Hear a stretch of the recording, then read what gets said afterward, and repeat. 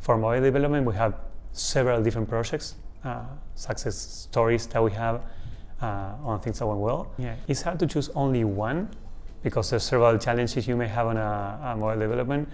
We build native applications in iOS or Android for specific clients where they needed a high performance. They need to use camera, video, and some other things that on a native application it's much faster. When we work with Rolls Royce, they have a power plant in a specific physical way.